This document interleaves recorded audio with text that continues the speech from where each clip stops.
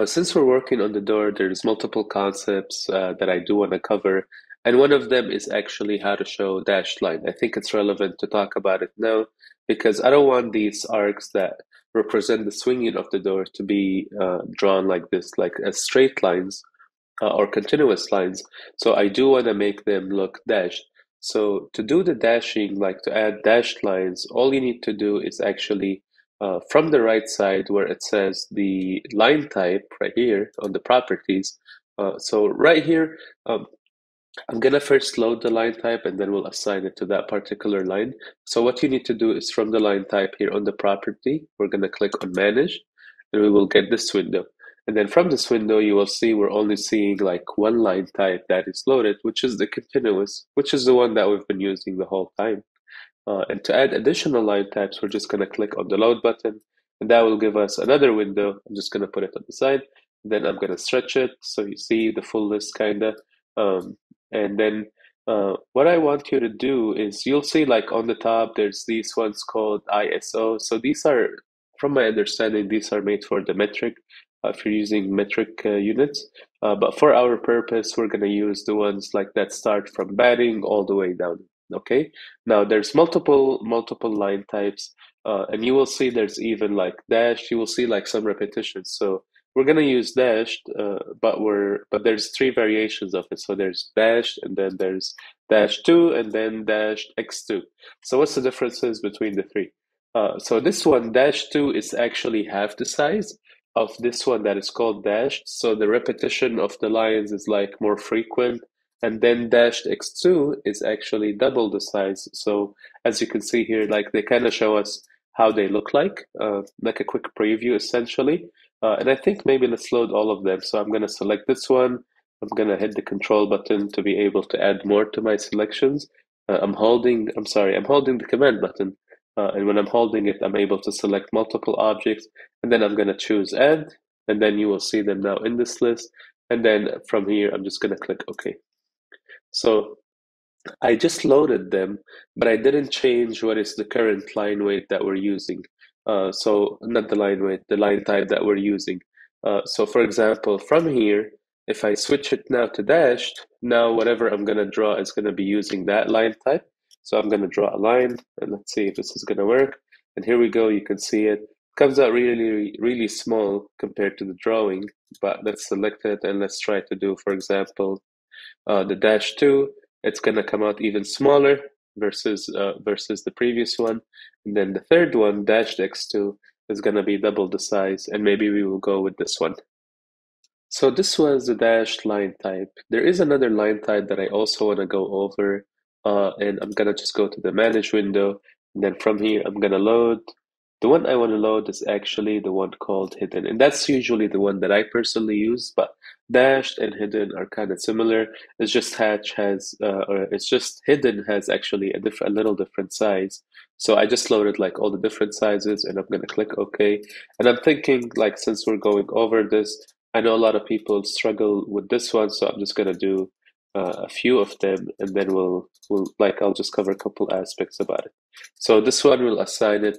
This one will be dashed, the regular dashed, and then here we will have dashed 2, and then here we will have dashed x2, and I think that's the one we already had. And then here I'm gonna switch to the ones called hidden, and then hidden 2, and then hidden x2. Okay, and now I'm gonna zoom on them, and you can see like the ones on the right are the dash, the ones to the left are hidden. So you can see they're identical in terms of like how the lines look like, but in terms of the size, like hidden is a little even smaller than dashed. So that's the thing about dashed and hidden. Now you might be wondering like, what if I'm not happy with how any of these are actually looking? Which is my case. Like I do want these, I like these repetitions. But I do want to make them like, for example, this one, I want it to be like even like the lines, I want the segments to be even bigger. So how would you change that?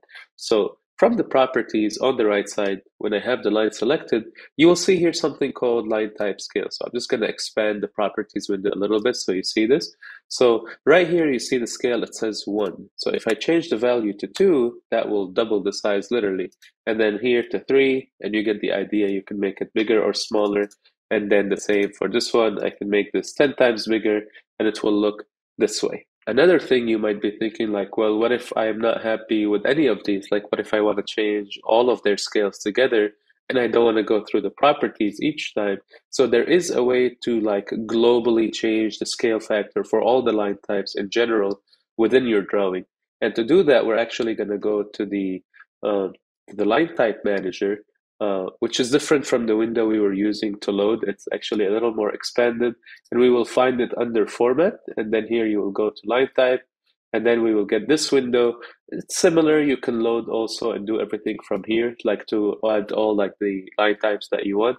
But you also get on the bottom, you will see here it says global scale factor. So if you change this value, this will change all of them across your drawing, like on top of like the line type scale for that particular object that you have. So I'm going to switch this to 2, for example, and it should basically double the size of all of them.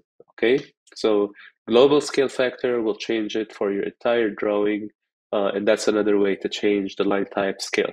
There's one last thing I want to cover about the line types, and is that first I'm just going to go back to the line type manager. I'm going to type line type, and I'm just going to leave this at 1. My recommendation for you, like the proper way to work with line types, is don't change like their scale factors, and like don't change the global scale factor, and don't like maybe work just with the specific ones that you need. And this one here, I'm just gonna put back all of them back to 1. The thing is, when you want to print this later on, there's actually a setting within the drawing that will show you how this line type will look on a certain paper scale. Because depending on the scale you're going to use to print your floor plan or your drawing or your project, these are going to look differently. So the right way to really do it is to do it based on the scale that you're going to work with. Now, this floor plan, I know I'm going to place it on a 1/4" scale later on when I put it on a sheet, and I will show you anyway how to do. We're going to go over all of that, but since we're covering line type, I need to tell you about this.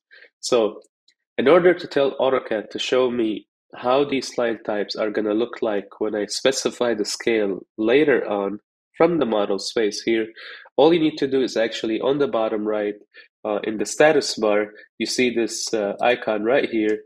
This is actually a scale. And it's called annotation scale. So this one by default is set at 1:1. But if I want to put my drawing at a 1/4" scale later on, which again is the plan, I'm going to switch to that. So now I have the annotation scale at 1/4". And then from here, like to see how they're going to look like, I'm just going to do something called regenerate, and the shortcut for it is RE. And it will show me how these lines will look like on a 1/4" scale. So now you see, based on the annotation scale and later on the drawing scale that we're going to assign, these guys look completely different versus what we were working with earlier.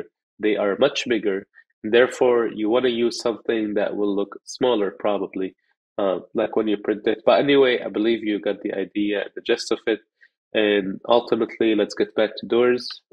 If you have questions, you can always ask in the comments. But basically, the one I'm gonna go with for the door swings is basically I'm gonna select these guys, and the one that I like to use is actually the hidden 2. So it's gonna look like this, and this is how exactly it's gonna look like on a 1/4" scale. So I just covered the line type. I showed you how to load different ones. I showed you like the dash, the hidden. I'm sure you saw there's way other options, which I don't think we're going to use the rest of them. But anyway, now you know how to control the scale from the properties and globally, and also how it correlates to the annotation scale and drawing scale later on. So that's about line type.